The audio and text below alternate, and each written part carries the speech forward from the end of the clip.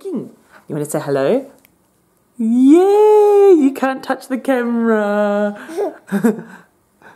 No, you cannot touch the camera.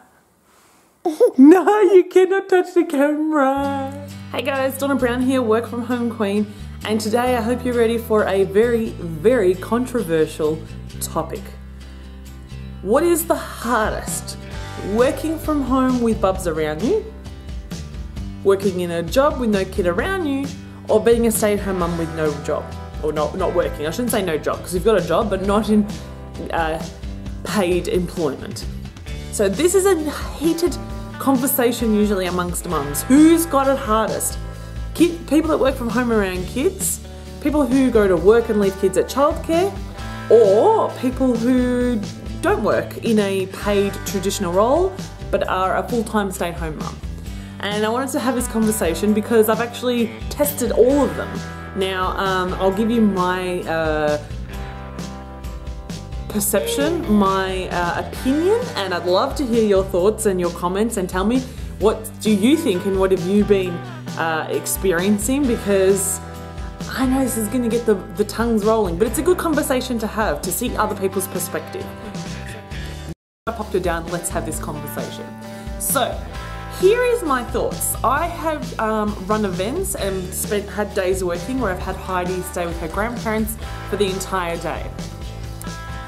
And I've had days where I have done no business work. I've made a conscious decision not to check my emails, not to do any work, and not to do anything. So I'm going to base my opinion on stay-at-home mums who don't do paid work on that experience. And then obviously I run a business and I work from home. My opinion is the hardest scenario is the one that I'm living, and that is working at home with bubs. This is my personal experience and it is based on Heidi. Obviously different kids have different temperaments and different jobs have different stresses, so there's lots of things to consider, but in my world, spending the day working away from Heidi, having her at her grandparents' house for the day so I can work. One of the times I ran an event, so I was out of the house for 12 hours, was a dream. It was easy. I didn't have to worry about anything. I got so much shit done. It was awesome. So for those of you that are curious about the different types, you know, you might be pregnant with your first kid and you're thinking, how's it going to be? For me personally, dumping her at my folks' place so she could hang out with her grandparents for the day was fan-freaking-tastic for my business. Now, I will say, her being at her grandparents' house is an actual bonus. I don't know if I would have been as relaxed if I had popped her into childcare for the day, because I probably would have been thinking about her and worrying about her to make sure she was okay, but I know she's going to be perfectly fine with her grandparents. She enjoys them, they love her, they look after her. That's not to say that childcare don't look after her, but you just have this different kind of trust involved when she's with family versus not family. So I'm sure popping her into childcare would be a very different situation, but at the moment, not having her on me and running the business / going to work, I'm going to use the running the business for the day as the same scenario as going and getting a job, was fantastic. That was awesome. It was not the easiest in the morning and at the night, in the sense that I had to get up really early and take her, and I had to come home and late at night, you know, I think it was like 7 o'clock when I came home, but I was out of the house at 6 AM.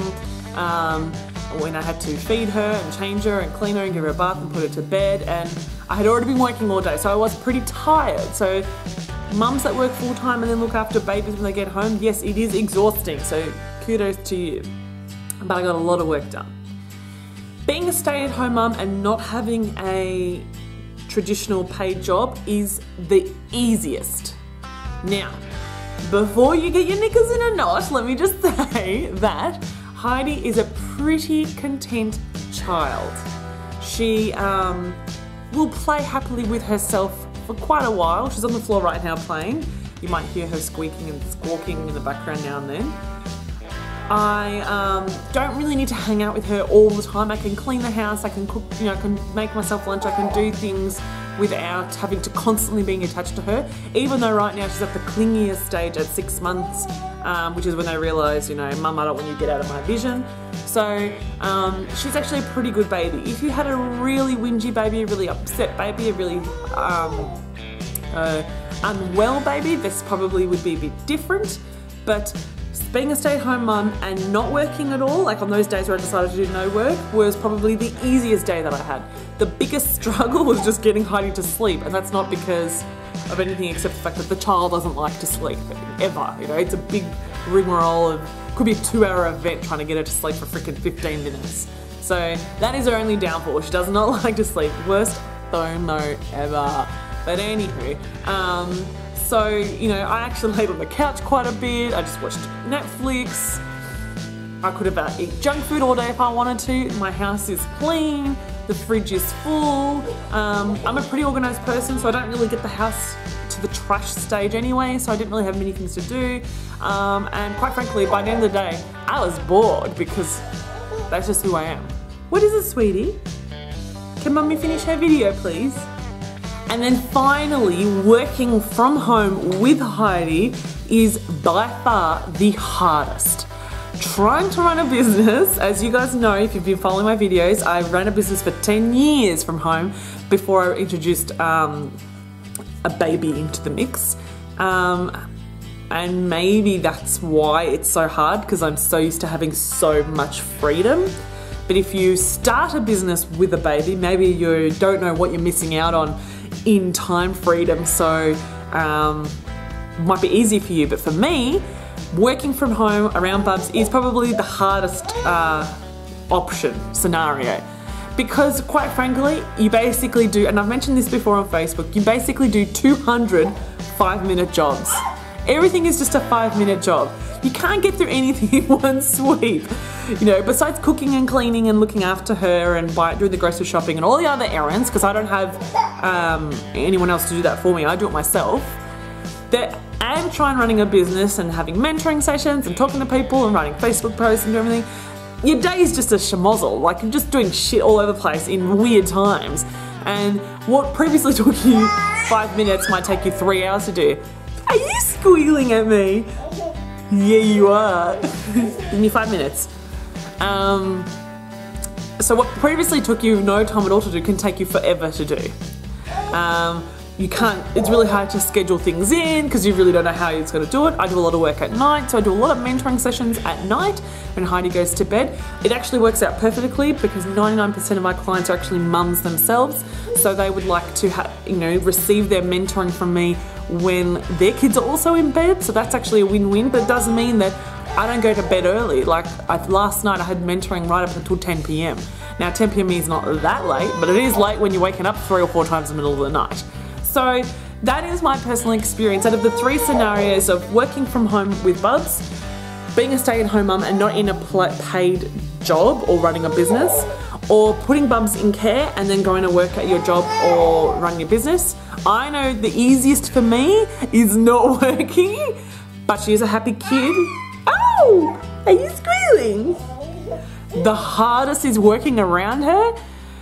Yes, it gives me the most flexibility and the most freedom in the sense of earning an income, because obviously I can choose when to work, I can work how I like, I can work on as long as I've got my laptop, I can work anywhere, anytime, which is awesome, but it is by far the most work. It is the hardest, it is the most stressful.